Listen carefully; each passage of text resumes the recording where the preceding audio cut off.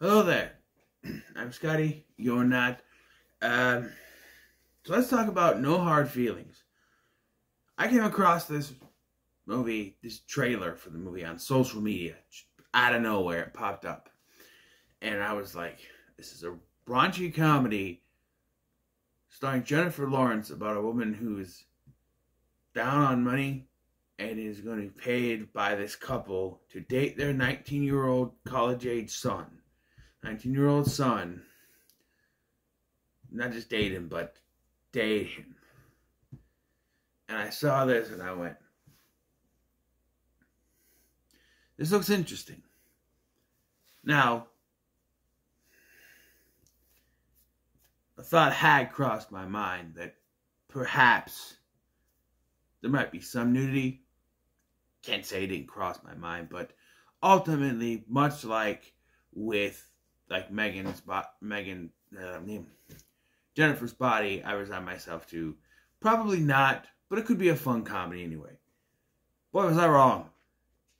I didn't expect any, actually. Like I said, it crossed my mind, but I didn't really expect it. This looked like a fun little raunchy comedy. What I did not expect was Jennifer Lawrence finding off teenagers while naked because they stole her clothes. Like, it gets to this point in the movie where she and the guy are on the beach and she takes the clothes off. Of course, it doesn't show anything, just above the neck, above the, I'm like, okay, I get it. She didn't want to show anything, that's fine. They go in the water and then these teenagers show up and steal their clothes and she comes out. I'm like, and all of a sudden, from afar, you could see something and I'm like, and then she's just butt-ass naked, taking down these kids for stealing their clothes. It's really just, and it's the only nudity that she does. Like on the thing, it said graphic nudity, but sometimes that can just mean you get a dick in your face or an ass or something. When you get those graphic nudity things. Like the Hangover has graphic nudity, and what do you get? Chow's bush in your face, right? Or Alan's ass, right? So I'm like, okay, it's gonna be something stupid, but well, it was stupid. It was interesting to see that because I didn't think she'd actually do nude scenes. So it's, like I said, it crossed my mind, but it wasn't the only reason why I watched this. I didn't say, oh, I'm gonna see naked Jennifer Lawrence. No, it was, I generally thought this was gonna be a fun comedy. So, and it was a fun, raunchy comedy, but this does feel like something out of like a 2000s raunchy comedy thing, and think about this though, with this premise of a 30-something-year-old woman being paid by a 19-year-old's parents to have sex with him, basically, to kind of get him to come out of his shell and all that stuff, basically what it is. If you reverse that, and it was a 30-something-year-old man being talked to by a 19-something-year-old, or a 19-year-old girl's parents, it would be very different. You would look at it in a different way. You would be like, no, this isn't right. But because it's the other way around, and men are less vulnerable, we're vulnerable, but men are less, we're treated differently than women. I feel like women are protected more than men, I want to say. I'm not saying anything. Women can kick just as much ass as men, but I do feel like, most of the time with a situation when it's a man versus woman, the man gets shit on and the woman gets, think of this, right? When they get divorced, who gets the kids and the house and all the stuff, and who gets shat on? The women get the kids and the house and, that stuff. And the men, screw them. They got to pay alimony. They got to pay child support. But the women, they get all the good stuff, right? Protected.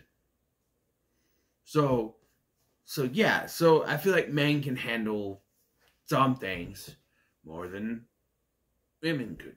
And also, I think they would look down on this movie if it was the other way around. You know what I mean? But it does work. And at first, when it was going towards the ending, I was a little iffy on the ending, really, because I felt like, I don't know. So, like I said, the premise is basically the first scene is what the trailer shows, where this guy who she used to date her name is Maddie, by the way, used to date is taking her car because she owes a lot of money. Basically, the thing is, she's living in her mom's house. She's having problems paying the bills, basically. She's an Uber driver and she works at a bar. She's got these two friends.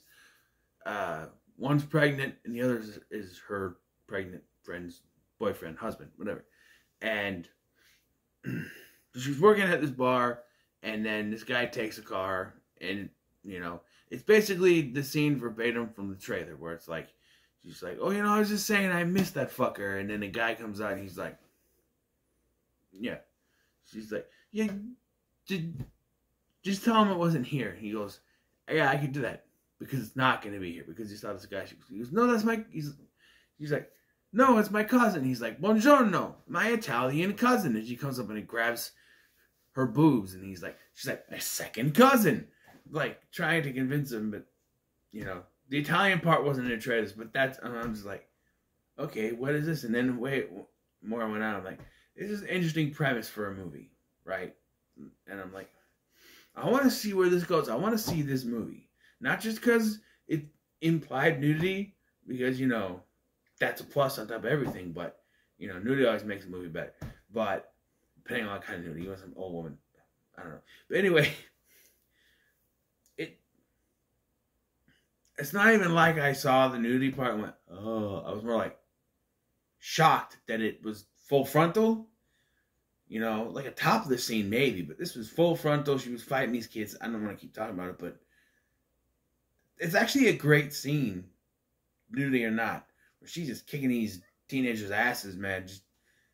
But I think the fact that she is naked doing it makes the scene better, because again, when you're naked, it's meant to be, you're naked, you're nude, you're vulnerable, and she's just taking that and she's flipping it around on them, you know, because they're taking her clothes, right? They're taking her clothes, they're making her feel vulnerable. Usually in comedies, you'd be like seeing them sneak around, and no, she'd come out there and she'd kick their ass. That's actually a pretty good scene. The nudity is just part of it. But I'll go to Jennifer Lawrence, and she does a great job in this movie. And the actor, I'm sorry, I don't know his name. Let's see if I can find it on the back of this thing here. Andrew Barth Feldman, who plays Percy. He's good too. He gets some of the more comedic moments, like when they go to some place and order iced teas, which is, the joke has been done before. It was on That 70s Show where he drinks iced tea. He's like, you know, we're on there, she's kept drinking it.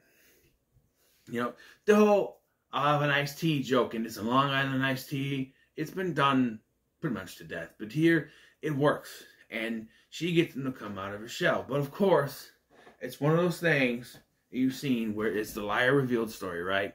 He finds out the parents are offering the Buick to her to have sex with him, basically. And he finds out, and I already said that, but and he crashes the thing. And then goes to have sex with her, but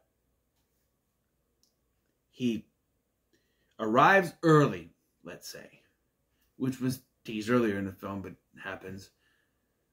She wipes it off. She gets this stuffed lobster thing and wipes it off, and she just goes like this, and then puts it back. And I'm like, now you can't just do that with that stuff, okay? You can't just do that. It's not all going to come off one wipe. Trust me, I know. Now I didn't arrive early. It's called pulling out. Okay? I'm just saying, we didn't have any condominiums. So I had to be creative. Hey, she didn't get pregnant that time. But I'm just saying, Anyway, do it again. Okay, one more time. All right. Anyway, yeah, and then like they break it off, and of course you know what's gonna happen. But it goes in a way that's kind of unexpected. It's sort of expected. She builds herself back up. She earns the money, and she decides she's gonna sell the house and move to California. And she reconciles with, I'm calling him Samuel. I don't know why. He reminds me of Sacrifice Samuel. It's hard to say. Hey, lay off Bella Thorne for not being able to say Sacrifice Samuel. Sacrifice Samuel. It's hard to say. From the babysitter. But Percy. She reconciles with Percy. And they decide to be friends. They don't get back together as a couple. And you can say, well, Scotty, she's 32 and he's 19. Yeah, well, Jennifer Lawrence is actually 33, but when she filmed this, she was 32. But Percy is 21. But if you're over 18, age is just a number. To me, you know. I mean, if you're 60 dating a 21-year-old, that's something else. But 32 and 19 is not that far apart, really. I mean, it's... I can do it in my head, it's going to hurt my head. But it's, you know, it's legal, right? It's legal. I'm also very confused. It's a minor issue, and it's not a, you know, anything. But she was full frontal earlier in the film. But during the sex scene, she's got a bra on. And I'm just like... So she was... But did she only have, like, one nude scene in the contract? Is that what I'll do one. And so they wrote that scene. You know? Maybe it's... Oh, I'm doing that scene, but I'm doing no more.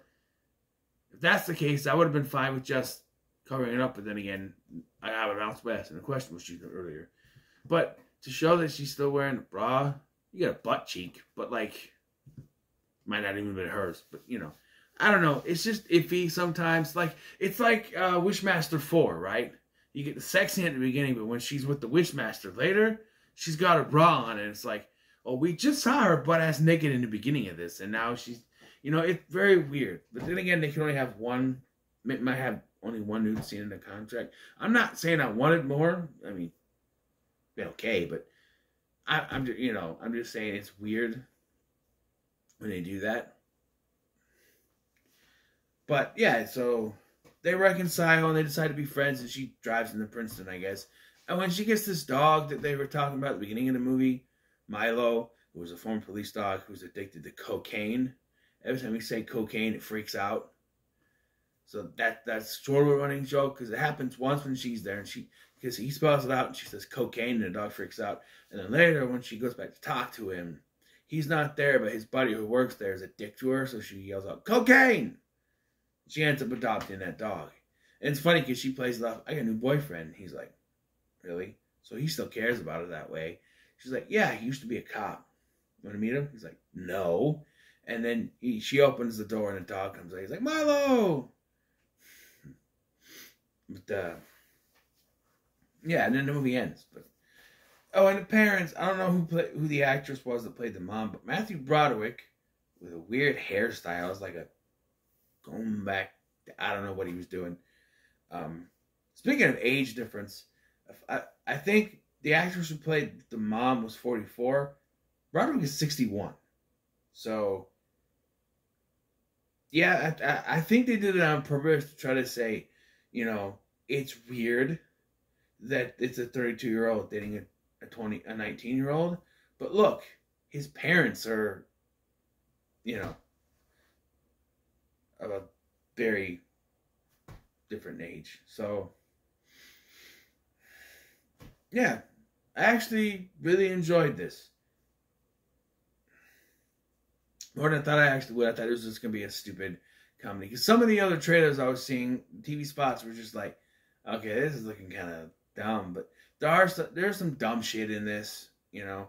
But they don't go overboard with the jokes. Where you could do, like if Will Ferrell starred in this, I think it would be, you know, that where lesser comedians like Will Ferrell, I'm sorry, I don't like Will Ferrell, it would overdo it. And even like some of the Marvel movies and stuff where you do a joke and then you take it one step further and that step further is too far, one of those things, they don't really do that here, you know? But I don't know, there is one awkward moment when she's trying to come on to him. She takes him back to her place and they're dancing. She's twerking to Hot in Here, and she's making him smack his ass, and then she sits on his lap, and then he sits on her lap, which is weird because I don't know. It's awkward. It's not, you know, bad or anything. But yeah, I'm gonna say this is pretty good. I actually enjoyed this quite a bit. So, what are your thoughts on No Hard Feelings? Let me know in the comments below. Make sure to like, share, and subscribe. Thanks for watching. I've been Scotty. I'll see you in the next one. Oh, by the way, before you go, I almost clicked it. So I said there was 2 movies I wanted to do today, which I did. Technically, it's still Friday, right? There's one movie that I got that I didn't realize was out because it's not. Walmart released Spider-Man Across the Spider-Verse early. It's not supposed to come out till this coming Tuesday, but it's already out. I know because I tried to put the code in on Vudu and it wouldn't work because it's not ready yet. So that will be eventuality. But I want to work on the movies based on TV shows because, well, I realized that there are 2 live-action Scooby-Doo movies I've yet to talk about yet. And I feel like I need to talk about those next. That'll be tomorrow when I get a chance because I have to go get some grocery supplies. So after that, then. Anyway, I'll see you in the next one.